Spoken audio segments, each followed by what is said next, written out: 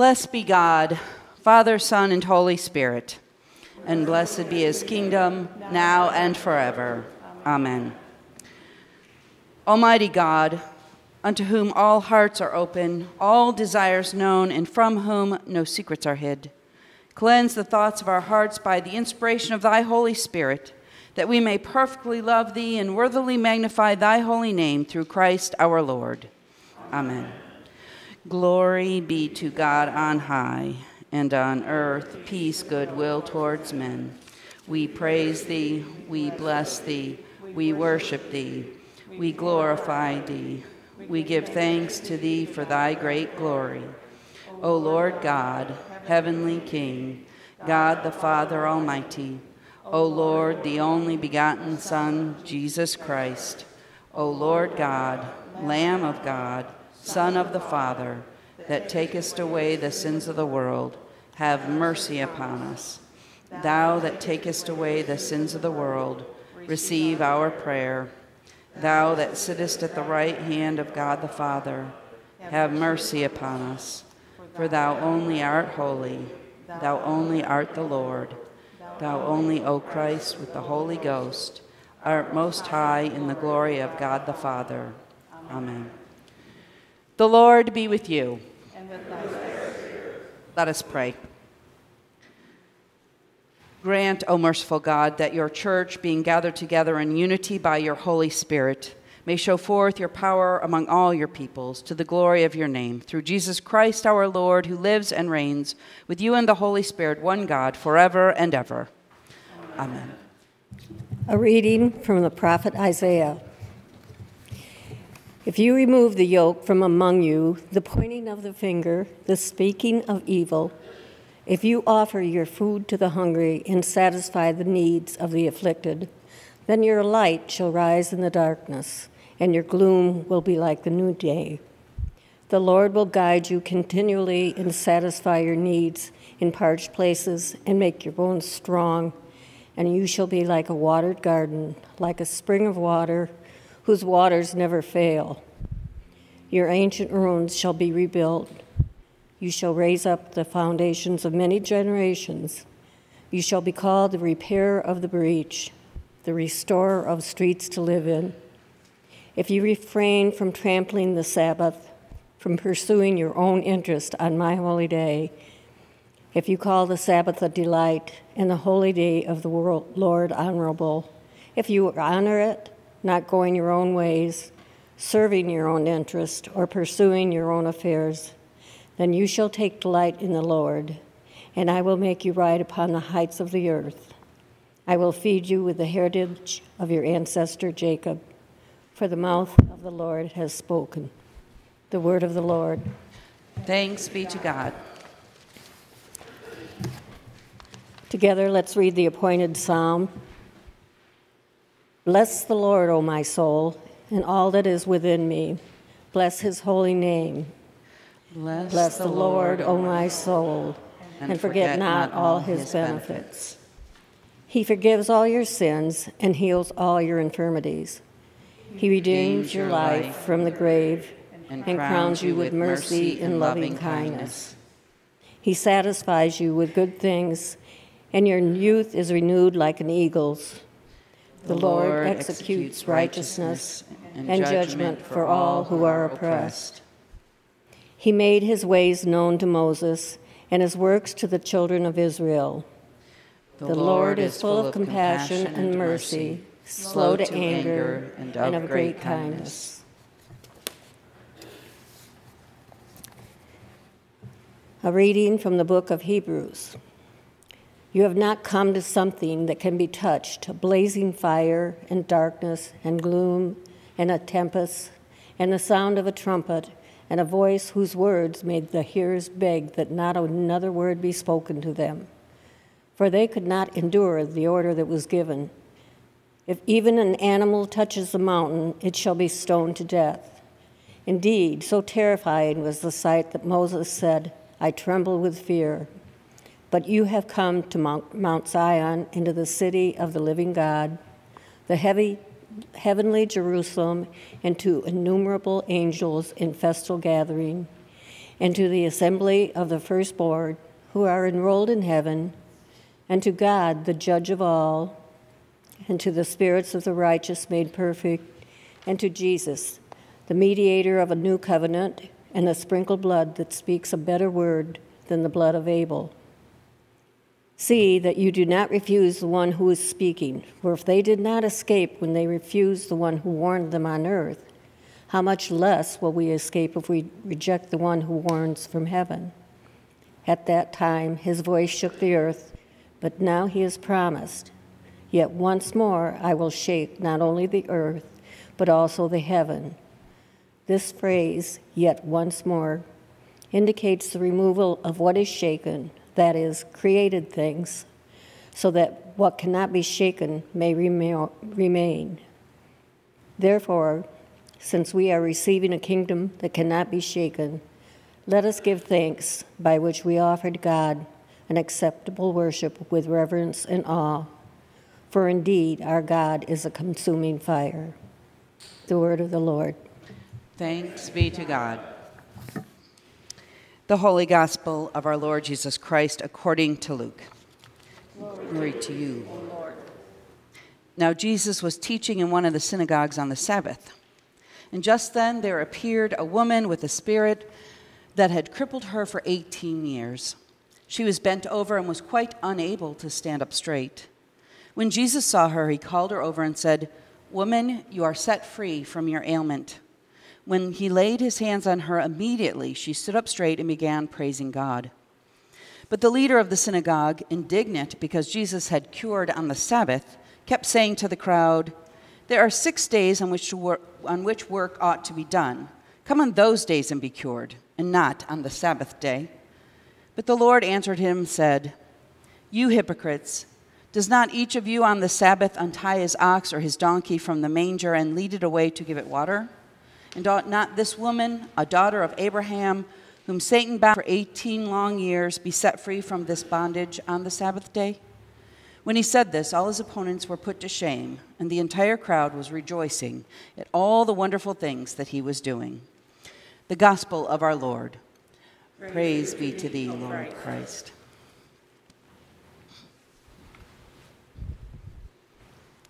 In the name of the Father, and of the Son, and of the Holy Spirit. Amen.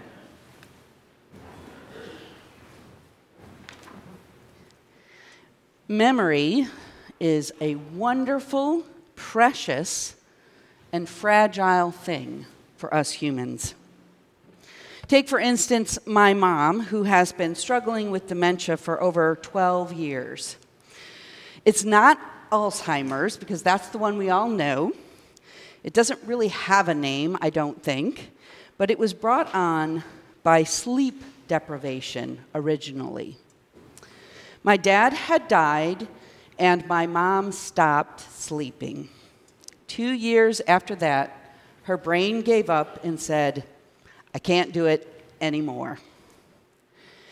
So she got some treatment, some psychological treatment, some medical treatment to help her sleep. She already had sleep apnea, so they helped her deal with that better.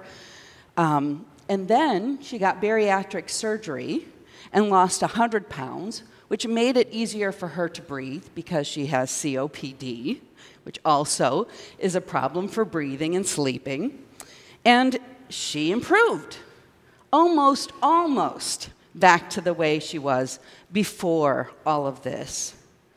But then slowly and surely it came back over the years.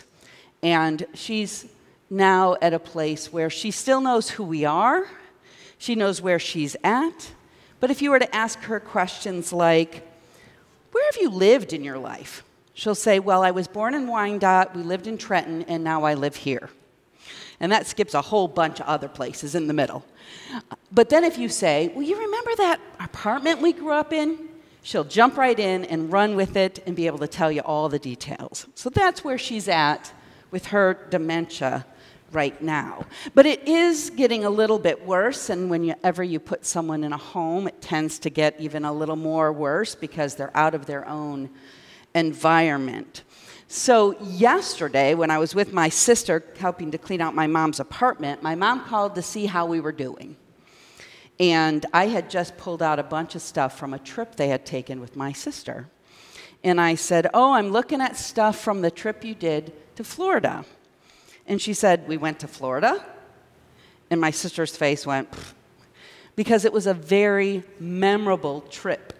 It was one of these on a shoelace type trips. They rode the bus from Michigan to Florida. They sat through a timeshare presentation so they could get the timeshare for free. But the bus broke down about 15 hours outside of where they were staying, and it took them 12 hours to get the new bus and everyone onto it. So it was very memorable. My sister was heartbroken that she couldn't remember it. But as soon as we started to talk about it, the memories came back, and she remembered. So we learned how to deal with her memory, and we don't say, "You don't remember that anymore," or at least we try not to, but we do ask her questions that are leading so that she remembers. And about the time this started, there was a news story about memory, and it was about a famous person who was relating a situation that they had been in where there was danger.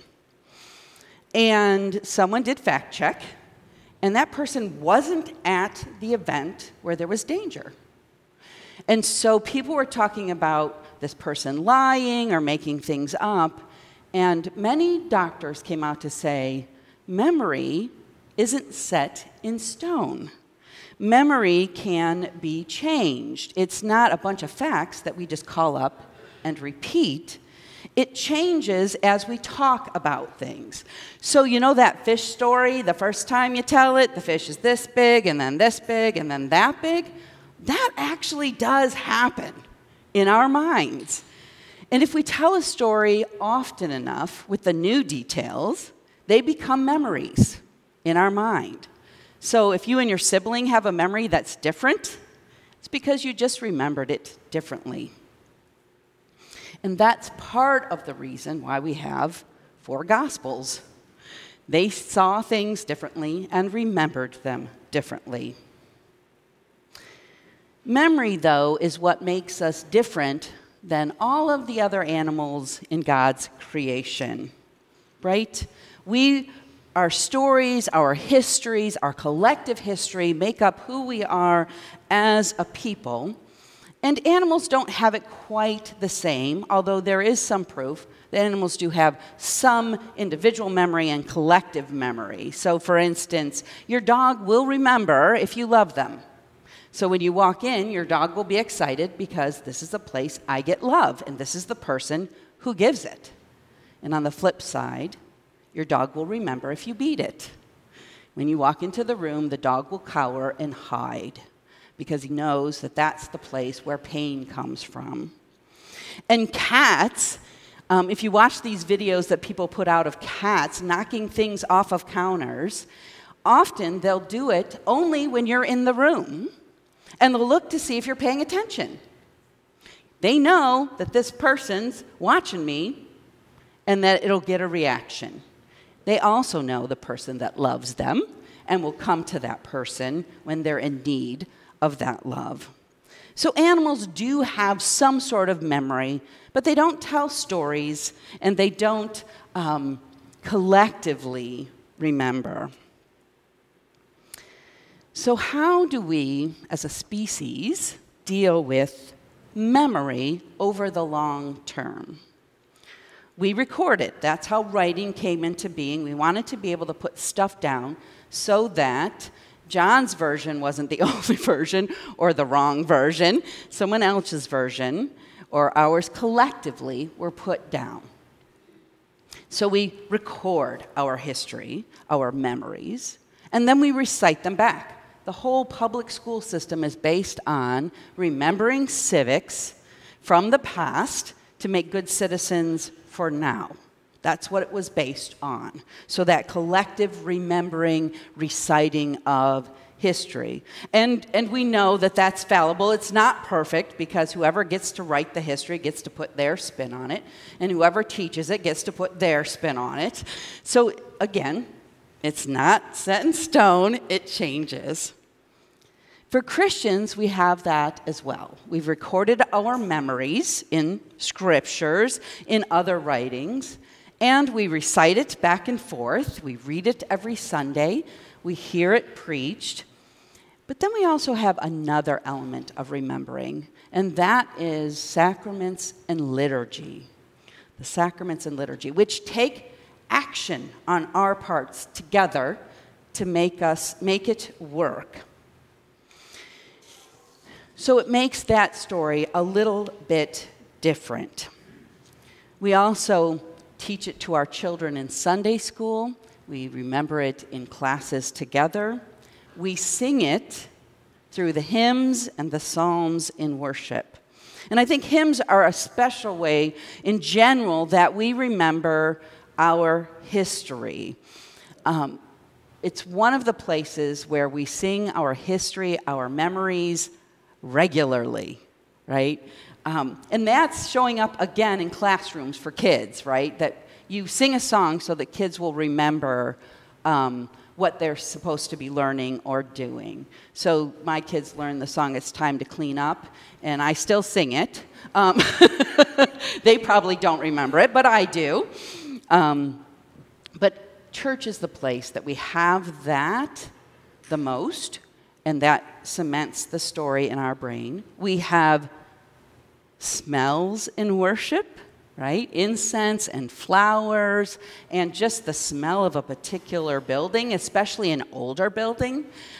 It's not musty in here, but it has its own smell, its own atmosphere here. And so that helps us to remember the story.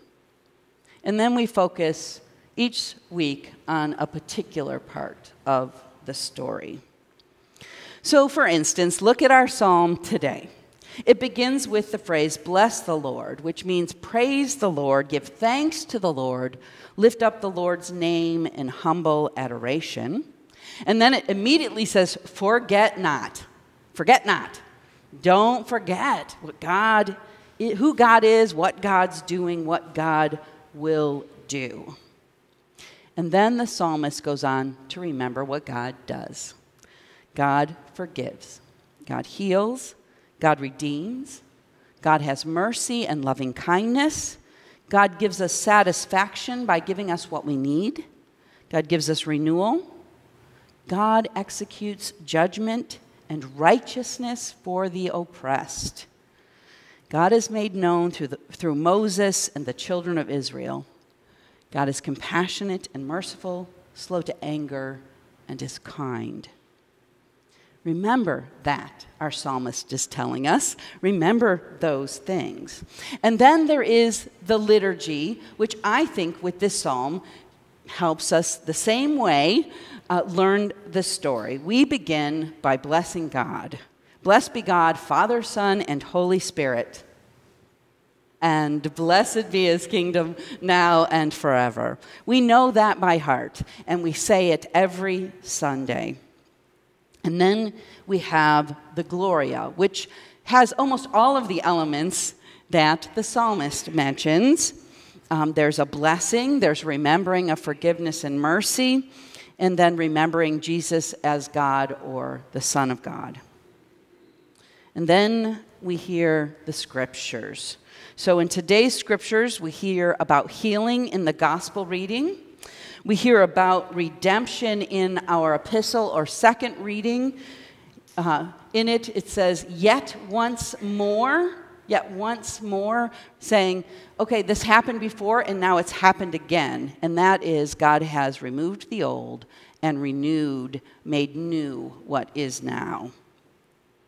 There's mercy and loving kindness for the healing of that crippled woman who had been suffering for 18 years, and Jesus didn't want to let her suffer not one more minute, so he did it on the Sabbath, giving us what we need, satisfaction. In Isaiah, we hear, the Lord will guide you continually and give you water like a spring of water. God executes righteousness and judgment for the oppressed. Again, think of that woman. Just how hard and difficult her life had been for 18 years. God is made known to us through not only Moses, but through Isaiah, through Hebrews, through the stories of Jesus, and through Jesus telling us about the commandments. He's teaching in that story that the commandment not to work doesn't mean we can't do good deeds. It doesn't mean we can't feed our animals and heal the crippled. It means we're not supposed to, labor at our works. We're supposed to find rest in God. God is compassionate and merciful, slow to anger, and is kind. Now, this one I struggled with a little bit because in that gospel reading, I'm not sure that Jesus isn't angry. He gets a little, when he talks back to them. But over time, God has really been slow to anger and compassionate and kind toward God's creatures. And then in worship, we do it all over again with the Nicene Creed. We remember the whole story in the Nicene Creed, from the beginning until Jesus comes again. Our prayers are other reminders of what God is doing, what God will do, what God has done, reminding us that God is with us.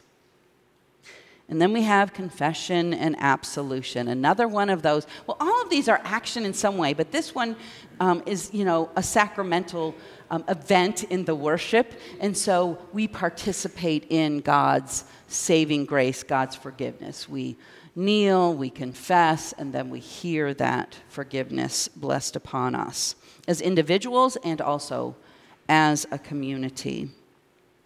We share God's peace, which also calls us to peace.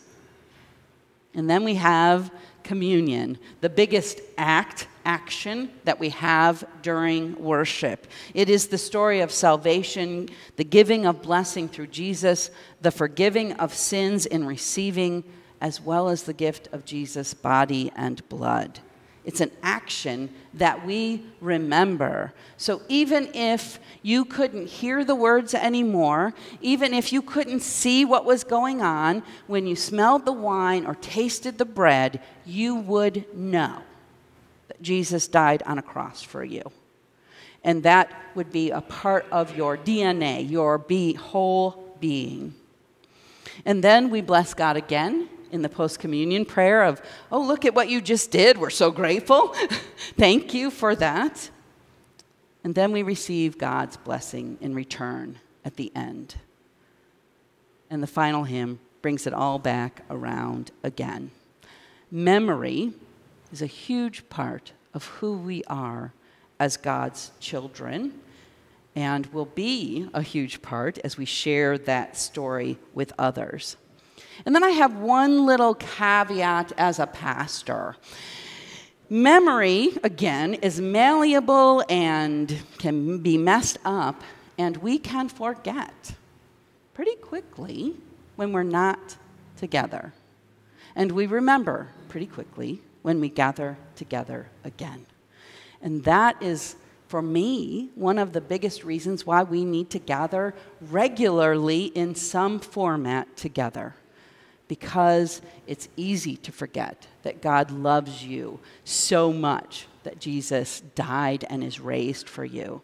It's easy to forget that God loves the whole world, all of God's creation, as we go out in the world and we bump up against things we don't like. It's easy to forget what happens in this place as important. So that, as a pastor, is my admonishment to you, that not only to remember what we're doing, but to come and be reminded of what we're doing so that you can remember it again. Amen. As we remember and confess our faith with the Nicene Creed. We believe in one God, the Father, the Almighty, maker of heaven and earth, of all that is seen and unseen. We believe in one Lord, Jesus Christ, the only Son of God, eternally begotten of the Father, God from God, light from light, true God from true God, begotten, not made, of one being with the Father. Through him all things were made. For us and for our salvation, he came down from heaven. By the power of the Holy Spirit, he became incarnate from the Virgin Mary and was made man. For our sake he was crucified under Pontius Pilate. He suffered death and was buried. On the third day he rose again in accordance with the Scriptures. He ascended into heaven and is seated at the right hand of the Father. He will come again in glory to judge the living and the dead, and his kingdom will have no end.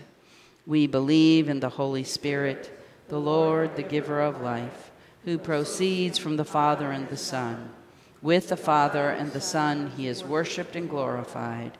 He has spoken through the prophets. We believe in one holy, Catholic, and Apostolic Church. We acknowledge one baptism for the forgiveness of sins. We look for the resurrection of the dead and the life of the world to come. Amen. Let us pray for the whole state of Christ Church and the world.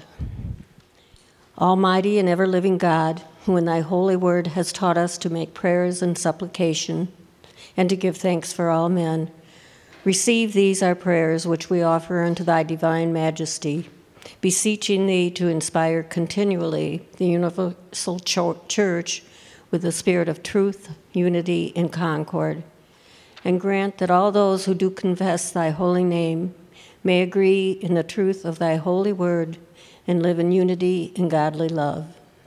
Lord, hear our prayer. Give grace, O Heavenly Father, to all bishops and other ministers, that they may, both by their life and doctrine, set forth thy true and lively word, and rightly and duly administer thy holy sacraments. Lord, hear our prayer.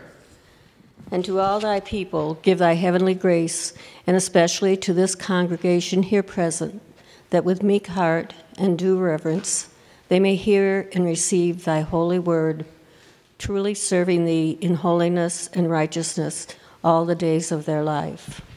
Lord, hear our prayer.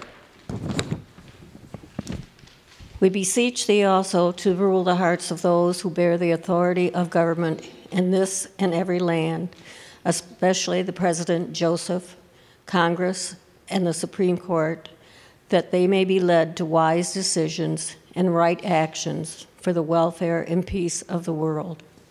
Lord, hear our prayer.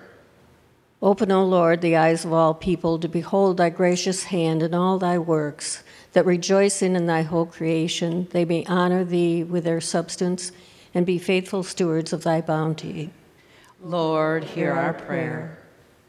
And we most humbly beseech thee of thy goodness, O Lord, to comfort and succor Odette, Bert, Beth, Robin, Ed, Howard and Denise, Dorothy, Phil and Jan, Richard and Sharon, Jennifer, Adler, Jim, Jamie, Beth, Kenny, Brian, Joy, Sandy, Lori, Christine, Whit, Rose, Dawn, Brett, Jim, Richard, Liam, Jan, and Ori, Mike, and all those who in this transitory life are in trouble, sorrow, need, sickness, or any other adversity. Lord, hear our prayer. And we pray for the Episcopal Anglican Province of Alexandria, the honorary canons of the Cathedral of St. James, St. John's online streaming ministry. We pray for prisoners, for the unemployed, for those in the armed forces. We pray for Ukraine and Russia. Lord, hear our prayer. And we also bless thy holy name for all thy servants departed this life in thy faith and fear, beseeching thee to grant them continual growth in thy love and service, especially those who died in the church fire in Egypt, and to grant us grace so to follow the good examples of the Blessed Virgin Mary, St. John the Evangelist, and of all thy saints, that with them we may be partakers of thy heavenly kingdom. Lord, hear our prayer. Grant these our prayers, O Father, for Jesus Christ's sake, our only mediator and advocate. Amen. Ye who do truly and earnestly repent you of your sins and are in love and charity with your neighbors, and intend to lead a new life following the commandments of God and walking from henceforth in his holy ways, draw near with faith and make your humble confession to Almighty God, devoutly kneeling.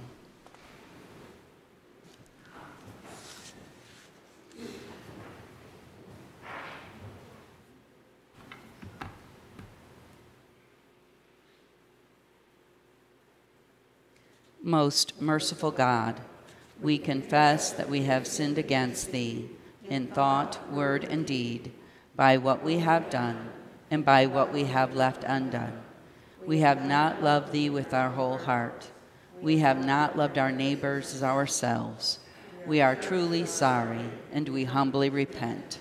For the sake of thy Son, Jesus Christ, have mercy on us and forgive us, that we may delight in thy will and walk in thy ways, to the glory of thy name. Amen.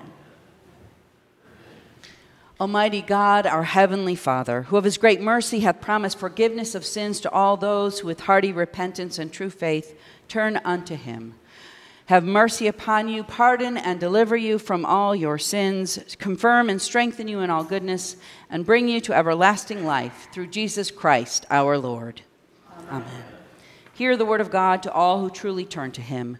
God so loved the world that he gave his only begotten Son, to the end that all that believe in him should not perish, but have everlasting life. The peace of the Lord be always with you. And with thy spirit. For those of you who are joining us online, let us pray. My Jesus, I believe that thou art truly present in the blessed sacrament of the altar. I desire to offer thee praise and thanksgiving as I proclaim thy resurrection. I love thee above all things and long for thee in my soul. Since I cannot receive thee in the sacrament of thy body and blood, come spiritually into my heart. Cleanse and strengthen me with thy grace, Lord Jesus, and let me never be separated from thee. May I live in thee and thou in me in this life and in the life to come. Amen. Let us with gladness present the offering and oblations of our life and labor to the Lord.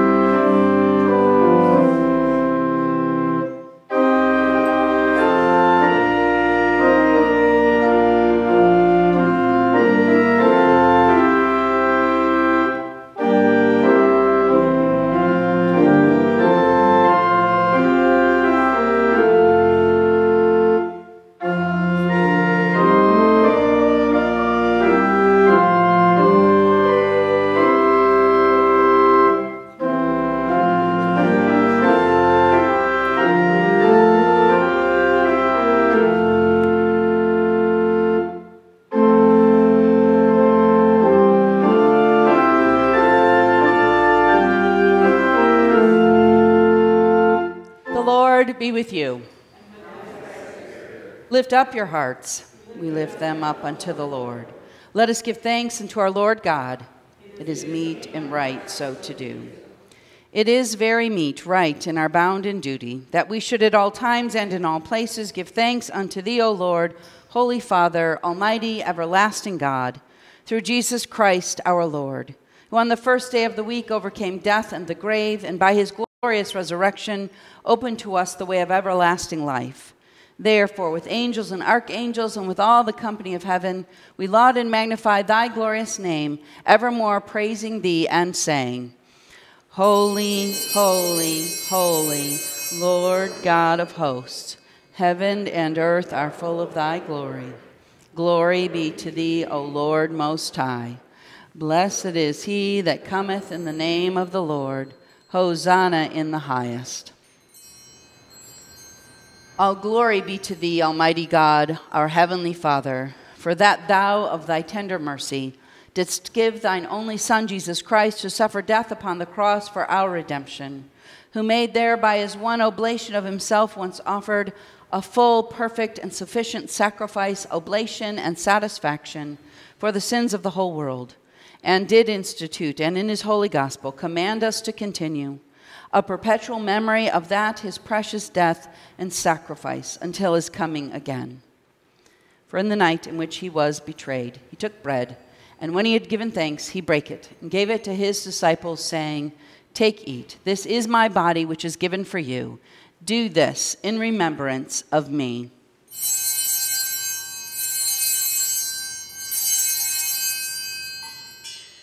Likewise, after supper, he took the cup, and when he had given thanks, he gave it to them, saying, Drink ye all of this. For this is my blood of the New Testament, which is shed for you and for many, for the remission of sins. Do this as oft as ye shall drink it, in remembrance of me.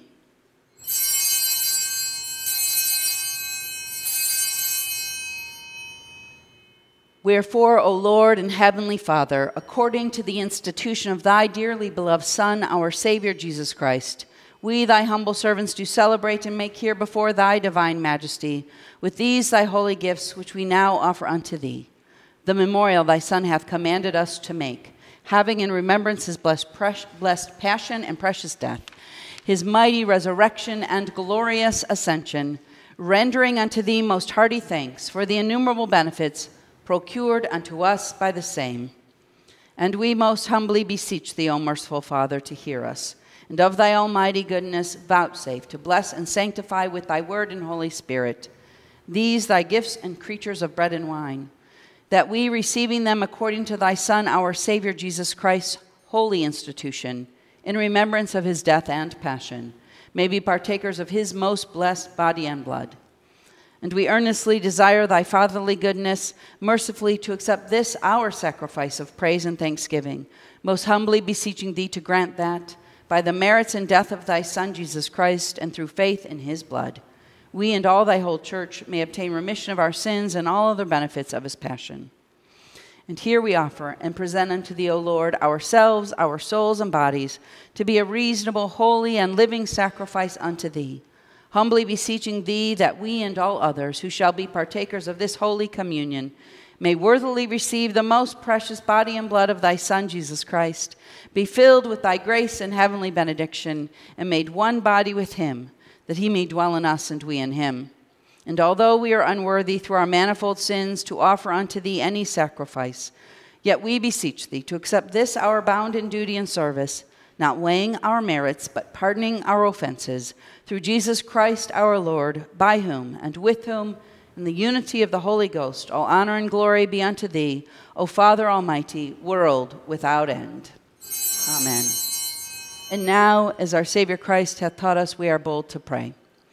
Our Father, who art in heaven, hallowed be thy name. Thy kingdom come, thy will be done, on earth as it is in heaven. Give us this day our daily bread, and forgive us our trespasses, as we forgive those who trespass against us. And lead us not into temptation, but deliver us from evil. For thine is the kingdom, and the power, and the glory, forever and ever. Amen. Alleluia. Christ our Passover is sacrificed for us. Therefore let us keep the feast. Alleluia. O Lamb of God, that takest away the sins of the world, have mercy upon us. O Lamb of God, that takest away the sins of the world, have mercy upon us. O Lamb of God, that takest away the sins of the world, grant us thy peace.